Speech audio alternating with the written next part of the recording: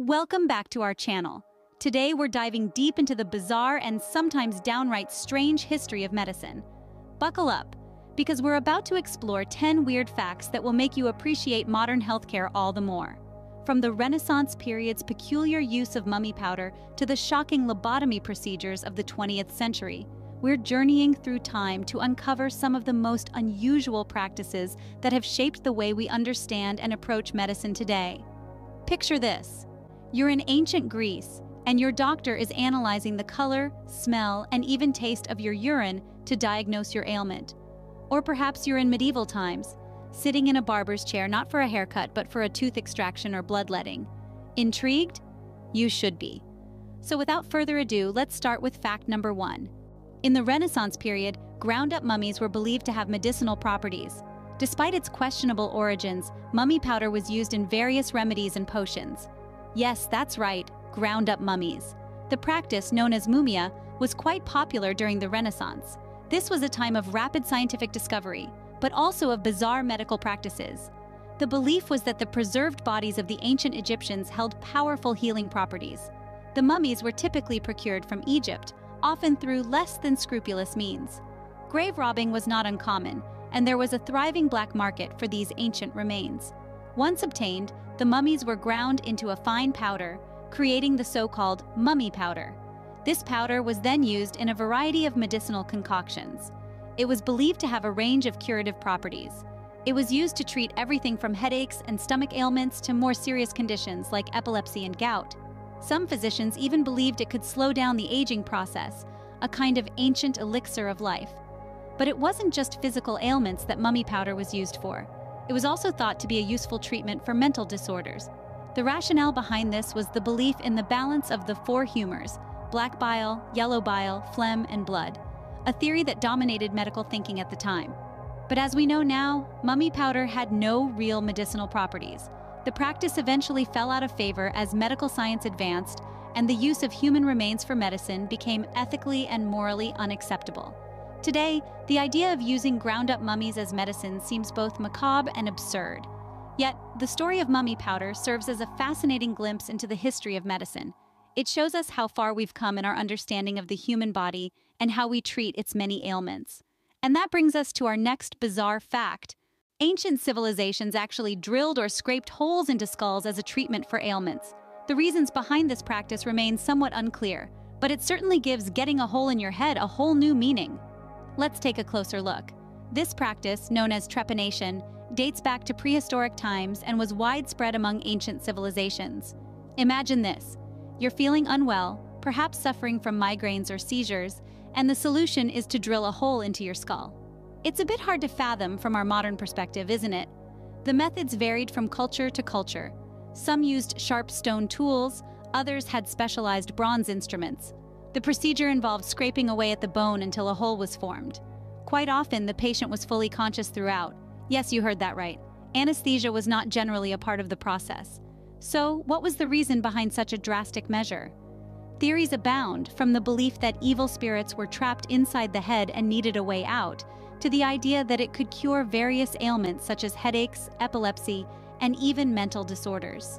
There's also evidence to suggest it might have been used in rituals or as a means of capturing an enemy's power.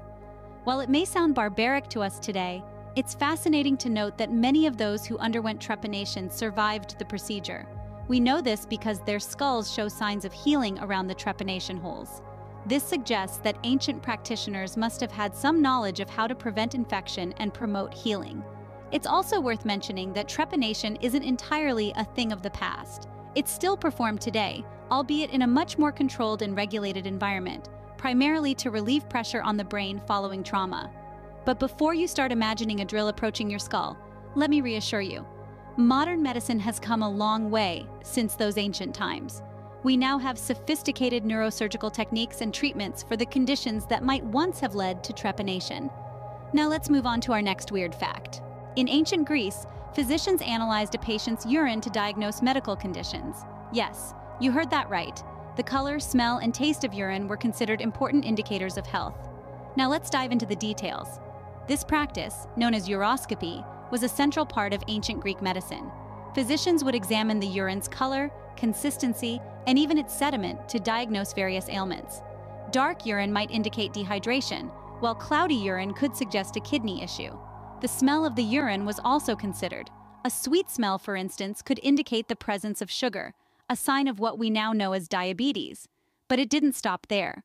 Some physicians took the analysis a step further and tasted the urine, a practice that might make us cringe today. But back then, a sweet taste was another confirmation of diabetes, while a salty taste could be a sign of kidney disease. The practice of uroscopy was so widespread that containers called matulae were specifically designed for this purpose. These glass vessels, often shaped like wine bottles, allowed physicians to examine the urine against the light, enhancing their ability to observe its characteristics. This method of diagnosis was not exclusive to Greece.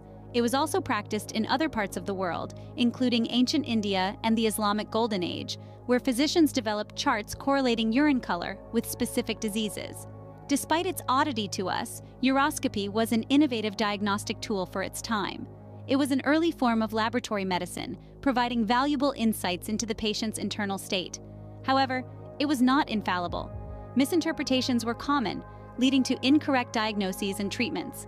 As science progressed, urinalysis evolved into a more refined and accurate process. Today, we use sophisticated lab tests that measure various components of urine, providing a wealth of information about a patient's health. But we must remember, it all started with a simple look, sniff, and sometimes, a taste. With that, let's move on to our next bizarre fact. Before antibiotics, ancient Egyptians and Greeks used moldy bread containing natural penicillin to treat infections. Who knew your grandma's old bread could be a potential lifesaver? Yes, you heard that right. In a time long before the discovery of modern antibiotics, moldy bread was a go-to treatment for infections. This surprising fact makes us realize that our ancestors were more resourceful than we might think. Now let's delve deeper into this.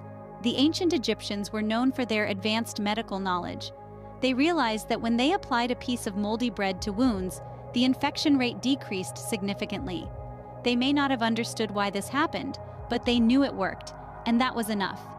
Similarly, the Greeks, being the curious minds they were, also observed this phenomenon.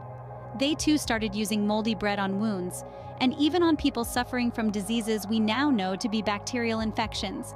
This practice was widespread and was documented in various ancient texts.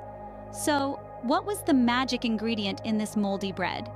Well, it turns out that the mold growing on the bread was a type of penicillium, a fungus that produces penicillin. Yes, the same penicillin that we use today to treat various infections. It's a naturally occurring antibiotic that inhibits the growth of bacteria, making it an effective tool in fighting infections. Fast forward to the year 1928, when scientist Alexander Fleming made the groundbreaking discovery of penicillin. He observed that mold from his unwashed petri dishes killed bacteria, leading to the development of the first true antibiotic. The moldy bread of the ancients had come full circle in the modern era, saving countless lives. Just imagine, without the intuitive wisdom of those ancient civilizations, we may not have stumbled upon one of the most significant discoveries in medical history. It's fascinating how a simple piece of moldy bread could hold such potential. And now let's move on to something truly shocking. In the 20th century, lobotomies were performed as a psychiatric treatment. Yes, you heard me right. It involves severing connections in the brain's prefrontal cortex. Yikes! Let's delve into the details. The procedure, also called lobotomy, was first performed in the late 1930s. It was considered a revolutionary approach to treating mental disorders, particularly for patients with severe symptoms. The idea was to calm patients' behaviors by cutting the connections between the prefrontal cortex and the rest of the brain. The prefrontal cortex, you see, is the part of the brain involved in planning complex cognitive behavior, personality expression, decision-making, and moderating social behavior. By severing these connections, doctors believed they could alleviate symptoms of mental disorders and improve patients' quality of life. The procedure was quite invasive.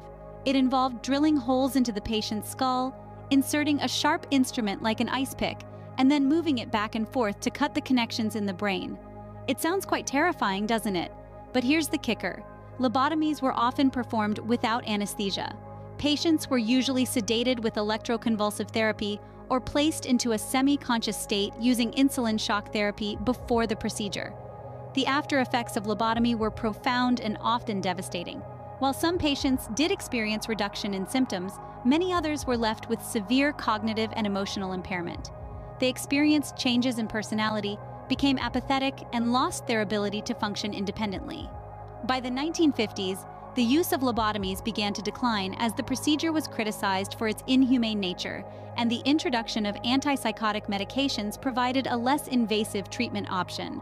Today, the procedure is considered one of the most controversial in the history of medicine, a stark reminder of how far we've come in understanding and treating mental health conditions. Now, let's move on to our next weird fact. In the 18th century, tobacco smoke enemas were used to treat various conditions, including respiratory ailments. Imagine telling your doctor, "I'm feeling a bit wheezy, doc, pass the bellows." Now, that might sound like a punchline, but it's a genuine snippet from our medical past. During the 1700s, blowing tobacco smoke up one's rectum was considered an effective treatment. This practice was especially common in England and its colonies, where it was often used as a resuscitation method for drowning victims. The warmth of the smoke was thought to promote respiration, but doubts about the credibility of tobacco enemas led to the popular phrase, "blowing smoke up your ass." The equipment used for these procedures was known as a tobacco resuscitator. It consisted of a fumigator and a set of bellows. The fumigator would heat the tobacco to create smoke, which was then injected into the patient's rectum using the bellows. The rationale behind this treatment was the belief in the healing properties of tobacco smoke. It was thought to have the ability to dry out the humors in the body, thereby restoring health. The practice was so prevalent that tobacco resuscitators were hung alongside lifebuoys on the River Thames to save drowning victims. However, as medical understanding advanced, the use of tobacco smoke enemas gradually fizzled out. By the early 19th century, it became clear that the practice was not only ineffective, but also potentially harmful. The nicotine in the tobacco smoke was found to be toxic, particularly in the high concentrations created by the enema. As we look back, it's clear that our understanding of medicine has come a long way. From blowing smoke up the rectum to understanding the complex workings of the human body, we've certainly made some strides. But as we chuckle at the oddity of tobacco smoke enemas, let's also remember how these strange practices paved the way for the medical advancements we enjoy today. And with that, let's move on to our next bizarre fact. Believe it or not, mercury was once thought to have healing properties and was used to treat everything from syphilis to digestive issues. Spoiler alert, it caused more harm than good. Journey back with me to a time when mercury, yes, that silvery shiny liquid metal, was considered a cure-all. It was the medieval era when mercury started to make its appearance in the world of medicine. The belief was that this shimmering element had the power to cure a range of ailments, including syphilis, a widespread and dreaded disease of the time. Mercury was administered in various forms, from ointments to pills, and even vapor baths. It was thought to be a miracle substance that could drive out diseases from the body. But as we now know, this supposed cure was a silent killer in disguise. Despite its mesmerizing appearance, mercury is a potent neurotoxin. Prolonged exposure or consumption can lead to mercury poisoning, causing a slew of health issues like tremors, mood swings, nerve damage, and even death. But back then, the connection between mercury treatments and these health problems was not made. Instead, the worsening of health was often attributed to the disease itself, not the so-called cure. This misunderstanding allowed mercury to continue its reign in the medical field for centuries. It wasn't until the late 19th century when the harmful effects of mercury were finally recognized and its use in medicine began to decline. So, while mercury might have given false hope to many in the past, today it's recognized for what it truly is, a dangerous substance that has no place in medicine. It's quite a sobering thought, isn't it? How something once heralded as a miracle cure turned out to be a silent killer. It's a stark reminder of how far we've come in our understanding of health and medicine. Now, let's talk about something truly shocking. In the 20th century, electroconvulsive therapy, or ECT, was used to treat mental disorders. Today, it's still employed, but in a more controlled and regulated manner. Talk about shocking treatments. This is our 9th stop on this fascinating journey of medical history, electric shock therapy. Now brace yourself for a truly electrifying tale.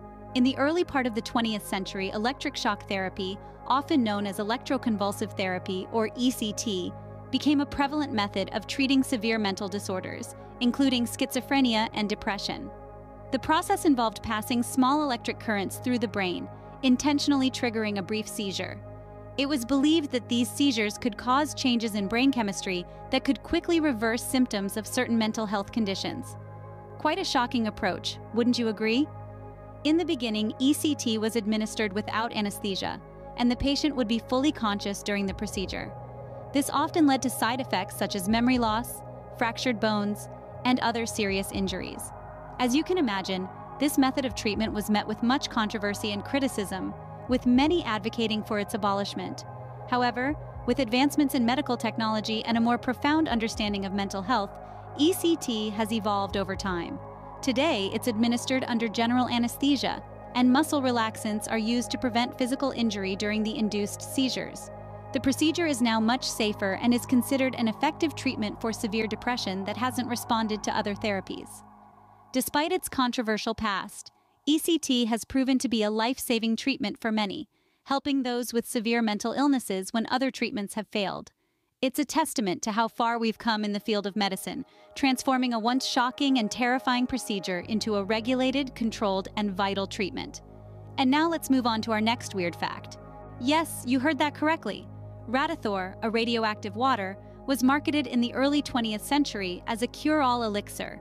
Now, before you start raising your eyebrows, let's delve a little deeper into this peculiar piece of medical history. The advent of the Roaring Twenties brought with it a fascination for all things novel and exciting. Radioactivity was one such intrigue. Discovered by Madame Curie at the turn of the century, it was still a relatively new and mysterious concept. When William J.A. Bailey, a Harvard University graduate, came across radium, he saw an opportunity and created Radithor. Radithor was essentially distilled water infused with minute amounts of radium. It was marketed as a health drink, promising to boost vitality and treat a plethora of ailments ranging from arthritis to impotence. The tagline "Perpetual Sunshine" implied it would imbue users with ceaseless energy. It was the Red Bull of the 1920s, if you will. However, the sunshine quickly turned into a storm. Consumers of Radithor began to experience severe health issues. The most famous case was that of Eben Byers, a wealthy American socialite and industrialist. Byers was a strong advocate for Radithor until his death in 1932, which was directly attributed to his consumption of the radioactive tonic. His gruesome demise, which involved bone decay and organ failure, was a chilling testament to the lethal effects of radiation poisoning. The tragic case of Byers led to a public outcry and a subsequent clampdown on such harmful patent medicines. It was a sobering lesson in the dangers of unregulated marketing and the misuse of scientific discoveries. Radithor's deadly legacy served as a catalyst for stronger regulations in the pharmaceutical industry, and it underscored the importance of rigorous testing and validation of medical products. And finally, let's talk about medieval barber surgeons. In medieval times, barber surgeons performed a range of medical procedures, from bloodletting to tooth extraction. That barber pole with its red and white stripes? It's a symbol of their historical association with these practices. Who knew your barber had such a colorful past? Indeed, in the days of yore, when knights and castles defined the landscape, the barbershop was more than just a place to get a quick trim. It was a one-stop shop for all sorts of medical procedures. You see, the barber surgeons were the jack-of-all-trades in the medical field. Their services weren't just limited to giving you a clean shave or a neat haircut. They were also the go-to professionals for bloodletting, a common practice believed to balance the body's so-called humors: blood, phlegm, black bile, and yellow bile. The barber surgeons would cut into a vein, allowing blood to flow out, supposedly taking with it the disease or ailment troubling the patient. Now, tooth extraction was another service offered by these medieval practitioners. With no proper dentistry available, people would turn to their local barber surgeon to have troublesome teeth yanked out. Unsurprisingly, this was a far cry from today's painless dental procedures. And if that wasn't enough, barber surgeons also performed surgeries. They would stitch up wounds, amputate limbs, and even conduct autopsies. With no formal medical training, these procedures were often a gruesome affair, and survival rates were alarmingly low. The barber pole that we see today, with its spiraling red and white stripes, is actually a nod to these barber surgeons. The red represents the blood associated with their surgical duties, while the white symbolizes the bandages used to dress wounds. So, the next time you're sitting in the barber's chair, remember the rich history of these practitioners. They were the precursors to modern healthcare professionals, providing essential services in a time when medicine was still in its infancy. And there you have it, folks. 10 weird facts about the history of medicine that will make you grateful for modern healthcare. From mummy powder and trepanation practices to urine diagnostics and moldy bread treatments, we've certainly come a long way. And who could forget the shocking lobotomy procedures, tobacco smoke enemas, or the use of mercury and electric shock therapy? Not to mention Radithor radioactive water and the astonishing role of barber surgeons in medieval times. These strange yet fascinating facts highlight the immense progress we've made in the field of healthcare. Today, while we face our own medical challenges and advancements, it's interesting to reflect on the bizarre and sometimes downright terrifying methods of the past. It serves as a reminder of how far we've come and the importance of continued medical research and development. If you enjoyed this video, don't forget to like, share, and subscribe for more fascinating content. Until next time, stay healthy and stay curious.